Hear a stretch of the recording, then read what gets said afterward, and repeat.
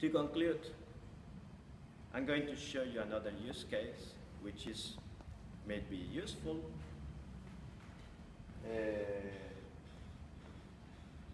In advertising scenarios, which is somehow funny.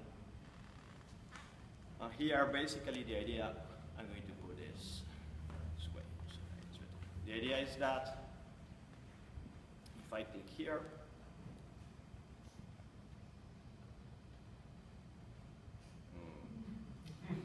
I like that girl. She is one of my students. Thank you, Clara. I can get her phone number if you want. So basically, what's happening here is that there is a face detection algorithm.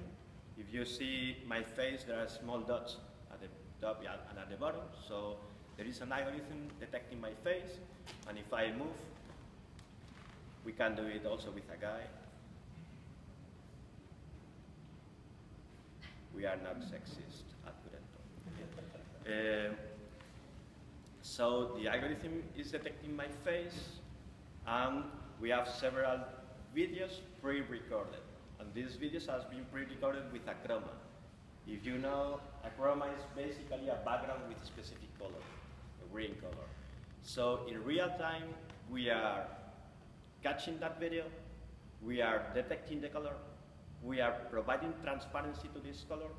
People working in content know what something that is alpha blending. The alpha blending is that basically you take the video and you put transparency into some pixels. And this transparency is called alpha channeling for people working in multimedia.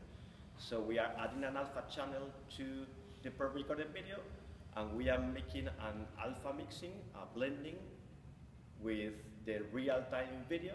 And this blending happens with a particular offset, and the offset depends on the algorithm detecting my face. So this is something we have created as a prototype for a company working in the advertising